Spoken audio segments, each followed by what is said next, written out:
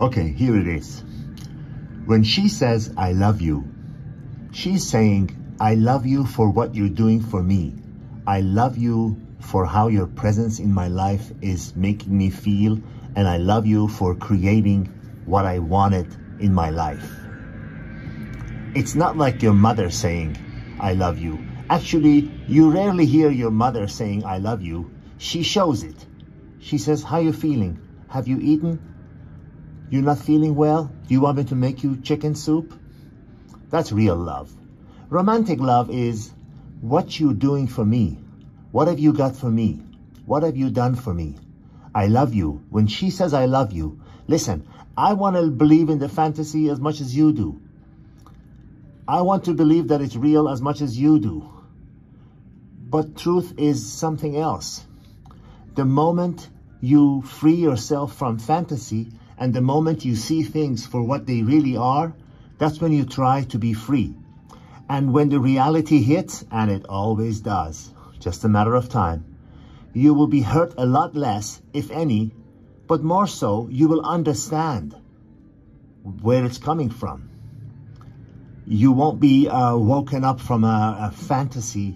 I thought you were my friend. I thought you were my soulmate. I thought you were my everything. I thought I was your everything. No, no, no, no. You'll thank me later. Just keep that in the corner of your mind. Enjoy the romantic relationship that you're in. Enjoy it while it lasts, because it never does. Enjoy it as long as it's there. Be good to each other.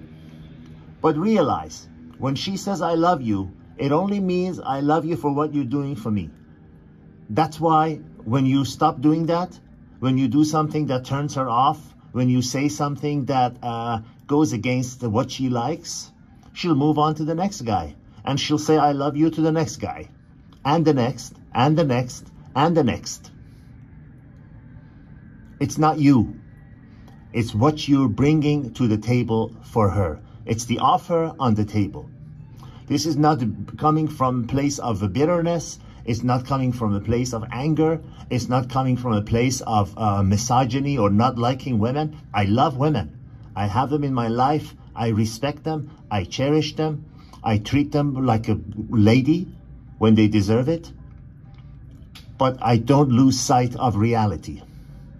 Every time you set foot on an airplane, thank God the chances are low, but hey, you got to realize there is a chance. Don't kid yourself. All I'm trying to do is to make you get hurt less or not at all when it all comes crashing down.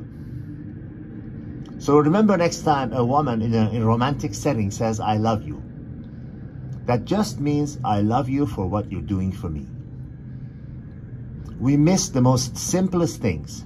The Japanese say the easiest place to hide is directly under the light, because that's the last place people will look. And the simple, bare truth is also the last place people will look in realities like this. Sometimes we even know it, but we don't want to look at it. So remember it next time someone says in a romantic setting, I love you.